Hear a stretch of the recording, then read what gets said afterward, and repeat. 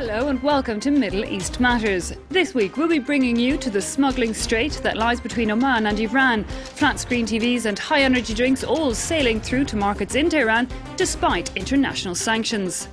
Assyrian Christians went on the run last month after the Islamic State group attacked and kidnapped 200 of them.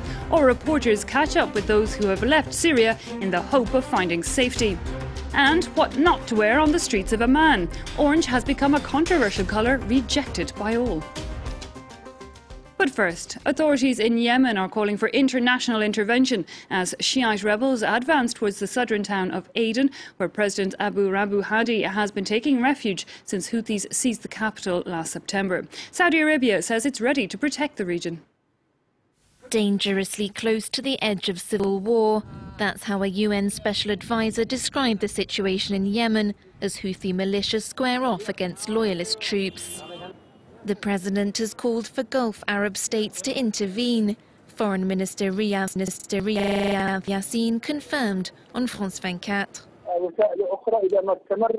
If the violence continues to escalate and the Houthis carry on seizing territory, we will ask for foreign intervention, even military intervention. A call that Saudi Arabia has responded to with a pledge of support. If the sovereignty of Yemen is threatened, then we will call for the application of Charter 51 of the UN Security Council. The Charter allows interventions for peacekeeping purposes. Thousands of Yemenis took to the streets of Taiz on Sunday to show their opposition to the advance of the Houthi rebels. The fighters now control parts of the city and its airport and are pushing to seize even more territory across Yemen. Taiz is a strategic entry point to the south of the country, and there are reports that the rebels are close to the port city of Aden, where President Abd Rabu Mansour Hadi is staying, having fled the capital Sana'a last month. Negotiations on a nuclear deal between Western nations and Iran are within days of a self-imposed deadline. A deal would see Tehran curb its nuclear production in exchange for the lifting of sanctions.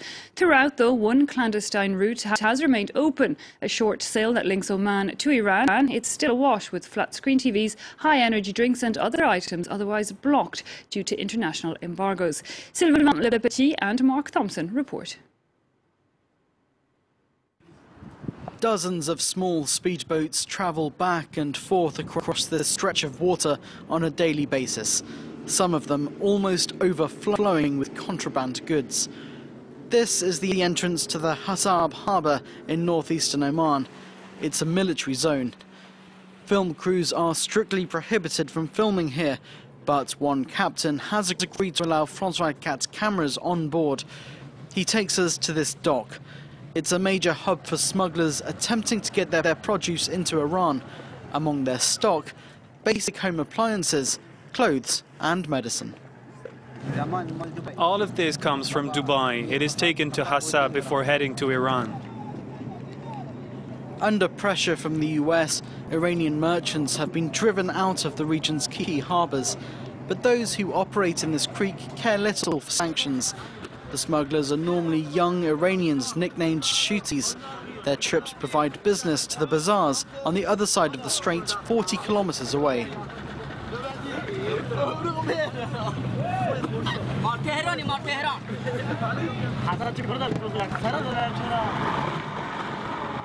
As night falls, the Houthis' engines warm up. This is rush hour. The fastest boats can make it to the Persian coast in under 45 minutes. They're responsible for transport. US sanctions have theoretically forbidden financial transactions and therefore trade with Iran. But in practice, trade across the strait falls into a grey area. Omani authorities are turning a blind eye and business is booming. At dawn, police patrol the harbour's entrance. Houthis have to pay a daily entrance fee.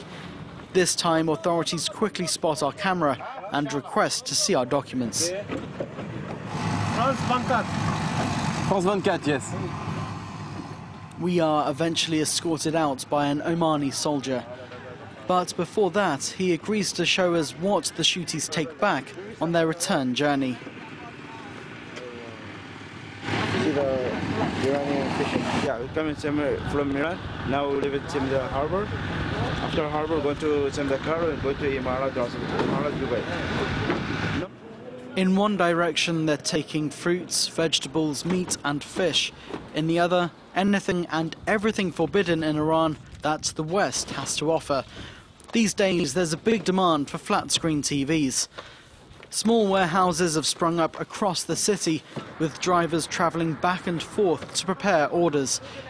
Among them, Isa, who works in Hasab 2 weeks out of every month.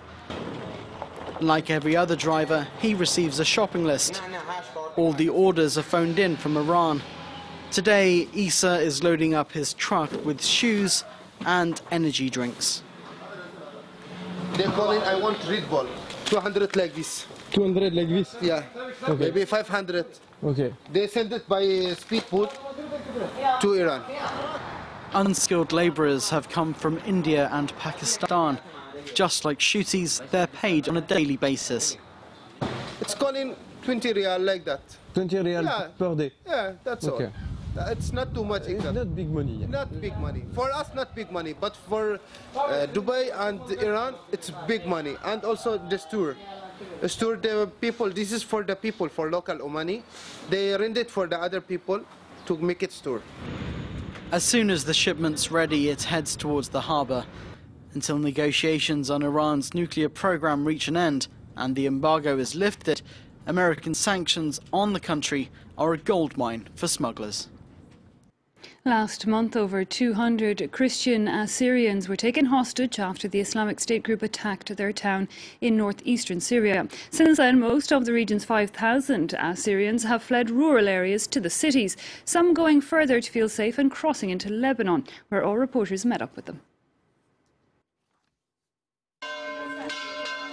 Every Sunday, the congregation is a little larger at St. George's Church in the heart of Beirut's Assyrian district.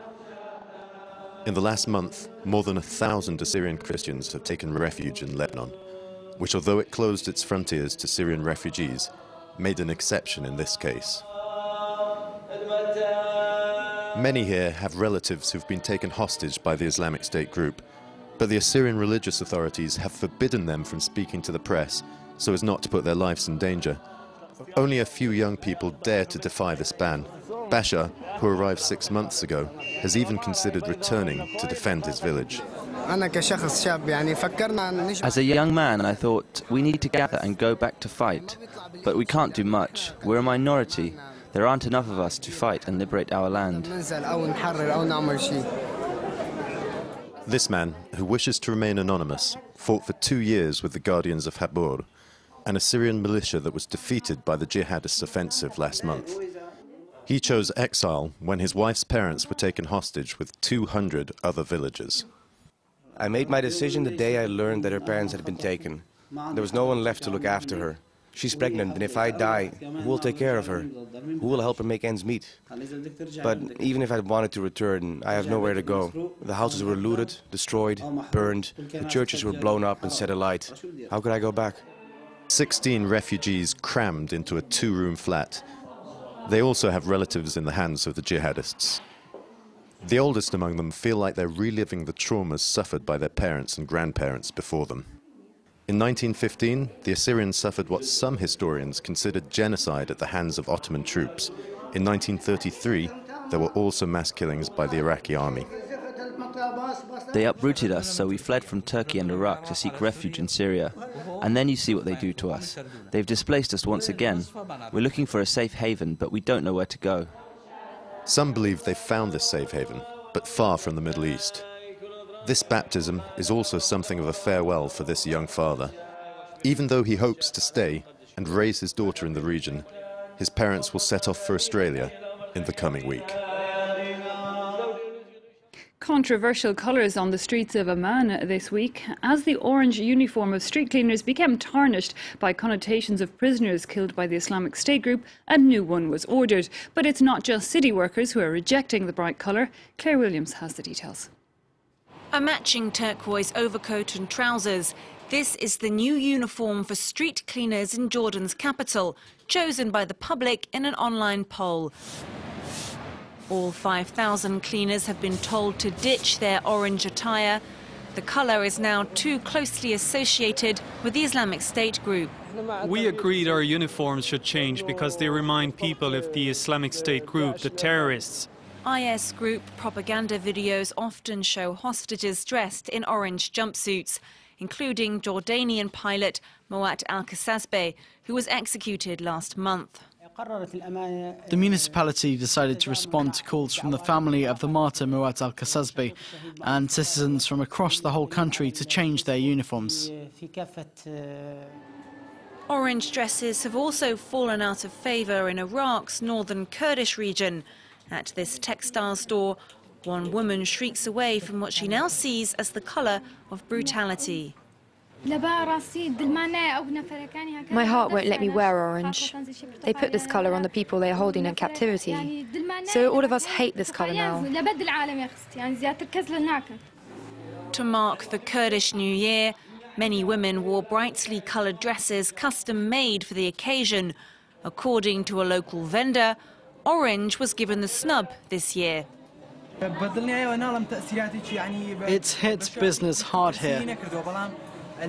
But in general, people don't like it, because for them, orange now means blood. The orange jumpsuit has its roots elsewhere, with prisoners at the US-run Guantanamo Bay detention center. According to US State Department officials, the Islamic State group's choice of colour is no coincidence. Well, that brings us to the end of Middle East Matters for this week. Take care and see you again next time.